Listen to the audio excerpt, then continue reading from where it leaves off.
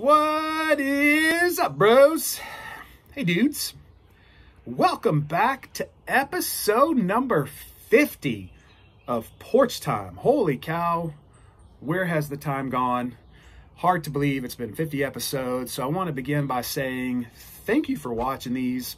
We don't know why you do, but you do, so we keep making them. So thank you. I pray this video finds you well. I know many of you have cabin fever and you are ready to get out the house. It is a beautiful spring day here in Atlanta.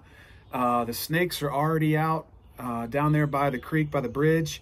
And I know you won't believe this, but clients are already trying to play with them.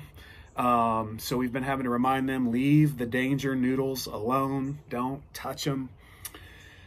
So anyways, where were we?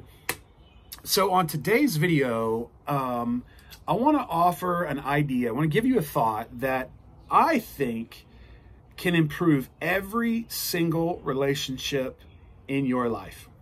Every single one of them. So when I spend time praying in the mornings, one of the things I do is I ask God to put someone on my heart that needs to be encouraged that day. And as I was praying and listening that morning, man, the Lord just threw me a curveball and used the scripture from 1 Thessalonians 5:11, which says, encourage one another and build each other up. And it got me thinking, as a Christian, as a Christ follower, should it not be my aim, my goal, to encourage everyone I meet throughout the day, to build up everybody in my life today? And it just got me thinking, what would my relationships look like if I did that today? When I lay my head down tonight on my pillow, will I have more joy or less joy if I did that? Would people be drawn to me, or would people be pushed away by me if that was my mindset and the way I went about things? It's a mind-numbing thought. And so I wanted to encourage you today that whoever you come into contact with, whether text message, voicemails, phone calls, emails, seeing a neighbor while you're out on a walk, whatever that might be, whether you're in line at the grocery store, getting gas, what would it look like for you today to just encourage every single person you meet today? It seems like we live in a day where we are so quick to criticize and complain and tear down. And I don't know about you, that kind of mindset and those kind of people rob me of joy. They suck life out of me. And I don't want to live that way. So just thinking out loud, what would our lives look like if we did that? I've never met anyone who had too much encouragement. I just hadn't met that person yet. So odds are every single person you encounter today needs encouragement. My mentor said, look for the good in others and you'll always find it. It's a lot easier to look for the things we don't like. It's much easier to criticize, complain, tear down than it is to build up.